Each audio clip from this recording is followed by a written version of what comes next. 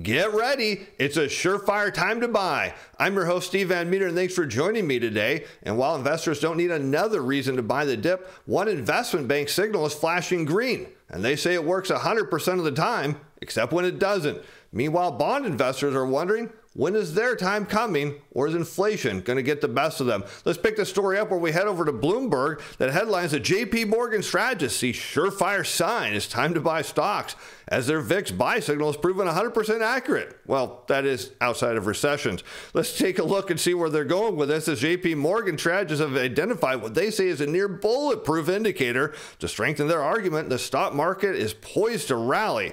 And the buy signal is triggered when the CBOE volatility or VIX index rises by more than 50% of its 1-month moving average, which it did last January 25th, according to strategists led by Steven Van Metre. The indicator has proven 100% accurate outside of recessions over the last 3 decades.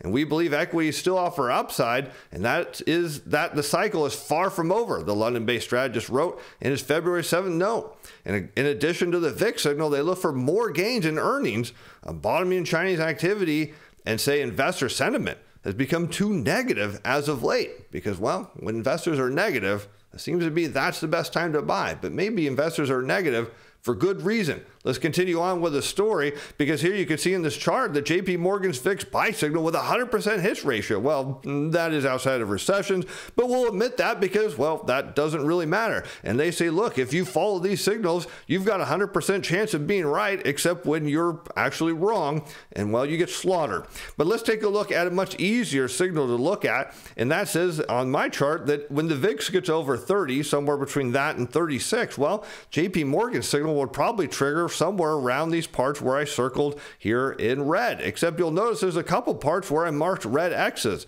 and that would be, well, where it doesn't work, and that's a problem with any system that it works until it doesn't. And we're playing with the VIX, well, it can get really ugly. So JP Morgan, let's hope that you're right and there isn't a recession on the coming, but if there is, well, your strategy is about to find another down year. But let's keep going with the story, because data shows the VIX signal has been triggered 21 times since 1990, and with the S&P 500 index gained an average 9% in the 6 months afterwards.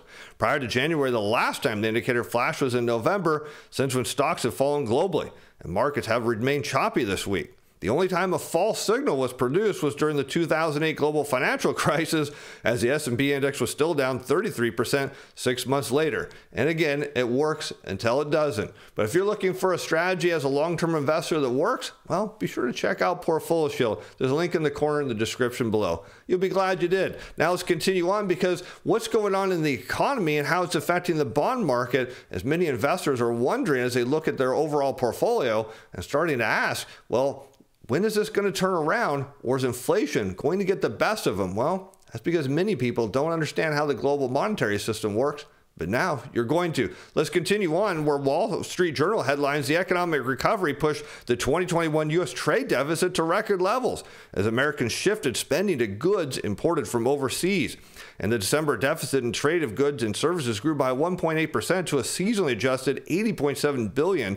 The Commerce Department said Tuesday, just less than the record deficit of $80.8 billion in September. The full-year trade deficit for 2021 increased 27% to $859.1 billion, larger than the previous record of $763.53 billion in 2006. An annual trade balance records date back to 1960. And here you can see the sharp increase in trade deficit comes as the U.S. economy continues to recover strongly from the pandemic-induced slump in 2020, as American consumers have spent heavily on imported goods such as computers, game machines, furniture, flush with stimulus money, while less willing to splurge on travels and dining out due to health concerns. But as we know, the stimulus, well, that's over. Most of it ended last year, and now there isn't much left in consumer bank accounts to spend. And that's the problem with this story, but yet imports are still flooding in. And how does that relate to the bond market? Well, let's keep going, because it'll make a lot of sense on how inflation ties together with this as well. The increases in December exports and imports suggest global supply chain problems are easing, said Andrew Hunter, a senior U.S. economist for Capital Economics, a research firm. Trade in both directions appears to have benefited from easing congestion at U.S. ports, although it still remains pretty backlogged here in California towards the end of last year. He wrote in a research note on Tuesday. He noted that the widening deficit will continue to push down the overall economic growth rate during the first quarter of this year. Well, Andrew, you've got that absolutely right, because when you take the trade deficit here in blue, shown as a trade balance of goods and services, and you overlay gross domestic product on a year-over-year basis, what you find is when the trade deficit widens, well, U.S. GDP growth falls, and is a simple story of when you import more than you export. Well, that is not good for your GDP numbers, suggesting that weaker growth for the U.S. economy is indeed ahead. But let's keep going, because what's going on here is we're not seeing consumption. All of a sudden, we're seeing retail inventories start to spike, despite still reports of shortages in some areas. We're now starting to see surpluses in others. You might be wondering what all this has to do with perhaps today's Treasury auctions and demand for bonds. Well, today we had a 3-year Treasury note auction and was met with pretty strong demand despite higher interest rates. Now, most people would think that with higher interest rates and inflation, nobody wants to buy bonds. But outside the U.S., people want to buy them, and they want to buy them in droves. Check this out. We saw one of the highest, or I think tied for the highest take at 68.5% from foreign or indirect bidders in today's auction, taking over $34 billion of the $50 billion offering, which makes you wonder is why would they be buying U.S. debt when interest rates and inflation seem to be rising? Well, that's not how the system works. Let's keep going with the story.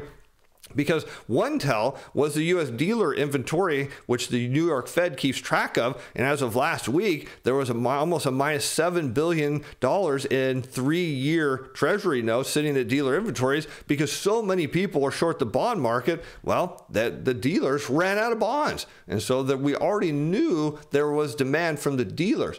But what about this foreign demand? Why are they so eager to buy U.S. debt? Well, because again, once you understand how the global monetary system works, it starts to make perfect sense. Let's keep going here, because now we're going to take a look at the trade deficit in blue overlaid with the 30-year Treasury yield. And I'm using the 30-year just because it's more exaggerated than some of the shorter term 2s and 3s and 5s. And what you'll notice is as a trade deficit widens by heading down, well, rates tend to fall. In fact, and then during recessions, when the trade deficit blows off the other direction and collapses as economic conditions deteriorate, yields crash, and then as the trade deficit again heads lower, you'll notice a trend lower in yields. And now the question you might ask is, why is that happening? Well, let's take a look at the relationship between the trade deficit and the consumer price index shown on a year-over-year basis. And you'll look at this and say, Steve, I don't quite see the relationship. Well, let's invert the consumer price index, and now you should see a very good relationship, is that when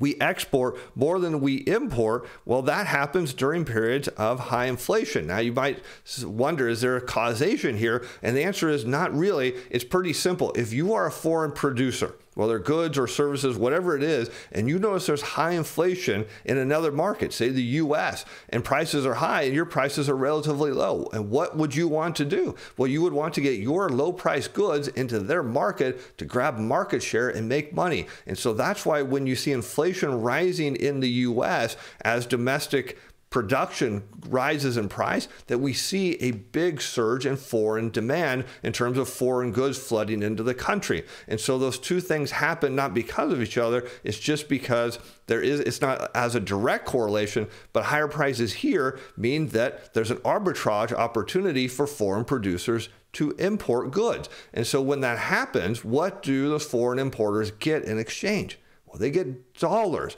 and that is probably the key point here, because what do they do with those dollars? Well, those dollars are no different than the ones in yours or my pocket. They don't earn any interest. They just sit there. So what do foreign governments and foreign banks and foreign producers do with their excess dollars? They buy treasury securities to earn an interest on their dollar savings, because in a global dollar system, unlike a gold system, when we were the gold standard, people wanted to hold gold. Well, in a dollar system, you want to hold dollars.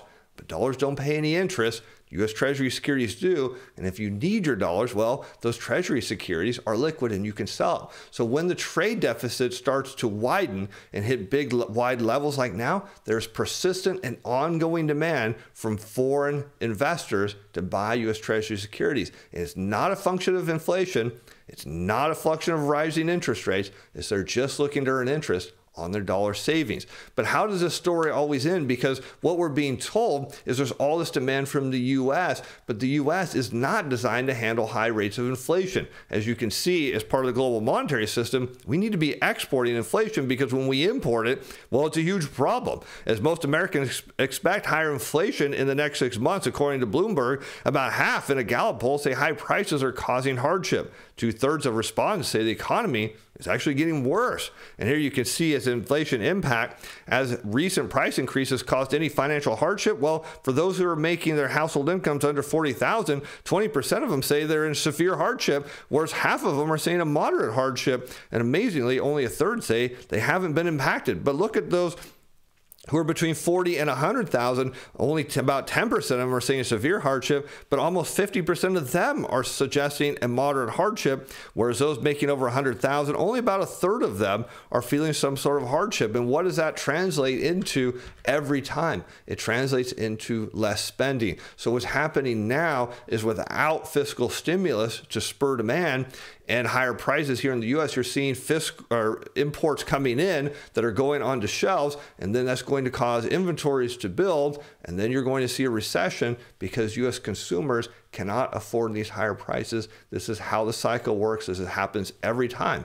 But that's why, despite all of these claims that there's no demand for U.S. government debt, when there's high inflation, well, yes, there is huge demand. It comes from outside the country, and that's what we saw in today's report. I'm Steve Van Metre. Thanks for watching. Bye now. The content of this video is provided as educational information only. Is not intended to provide investment advice. It doesn't be construed as recognition or solicitation by any securities, financial instrument, or participate in a particular trading strategy. This video was prepared by Steve Van Metre. Personal capacity, business expressed this video that do not affect the view of Alice Financial Inc. or Steven Van Metre Financial.